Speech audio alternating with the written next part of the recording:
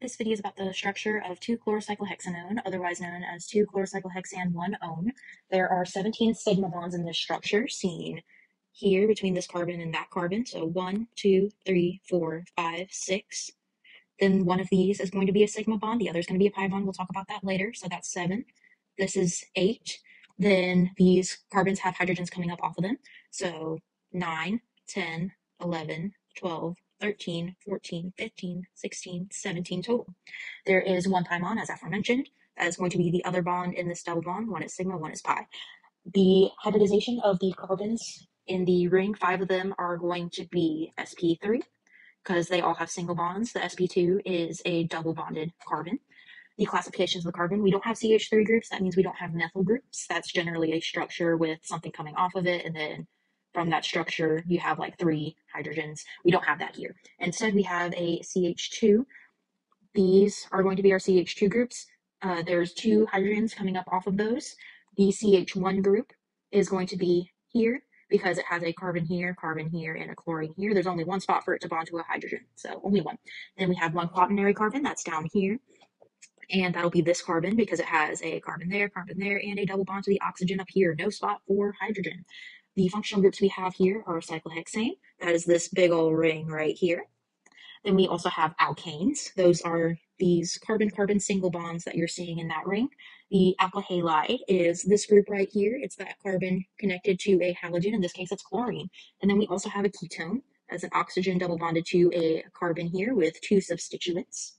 And another thing to note about the structure, it has 2 degrees of unsaturation. It comes from the ring and the double bond. So 1 from the ring plus 1 from the double bond equals 2 total. Alright, so I'm going to teach you how to make a physical structure for 2-chlorocyclohexanone. The molecular formula for that is C6H9ClO. So we have 6 carbons, those are the black atoms here, 9 hydrogens, which are the 9 white atoms here. We have 1 green atom, which is chlorine, and we have 1 red atom, which is oxygen. Each of these atoms has a certain amount of bonds that they need to make in order to fill the octet rule, which is for the carbon. The carbon has 8 valence electrons, so there's 4 spots that it needs to fill with a bond. Hydrogen only has 2 electrons, so it needs to make 1 bond. Chlorine's the same, it needs to make 1 bond. Oxygen needs to make 2 because it has 4 valence electrons. So to start this off, we are going to make the hexane ring that's also shown over here. I drew out all the atoms over here and then drew the simplified version over here. So to make the hexane ring, which is just 6 carbons in a ring, I'm going to connect the atoms like this. Alright, so now we have hexane ring. In order to make 2-chlorocyclohexanone, we need the oxygen, and that's a double bond, so we're going to be using these pieces to make that bond a double bond.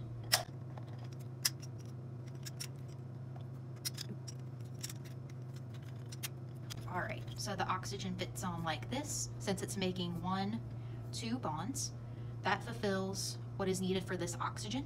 So it doesn't have any more valence electrons that needs to bond to something else.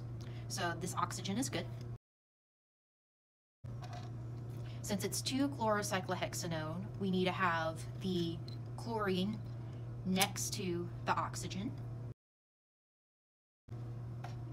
Now to fill up the rest of these spaces that the carbons need, we are going to add our hydrogens onto them. So that's 1, 2, 3, 4, 5, 6, 7, 8, 9. So that uses up all of our atoms that we need. We have 4 atoms attached to every, or 4 bonds attached to every carbon, which is what they need. For example, on this one carbon here has the carbon here, the hydrogen here, and the hydrogen over here to fulfill its 4 bond requirement. And on this carbon over here, so 2 of the bonds are fulfilled by the carbon, and the other 2 are fulfilled by the double bond with the oxygen. Each hydrogen only has 1 thing it's bonded to, and the chlorine is only bonded to 1 thing as well. So here is our structure.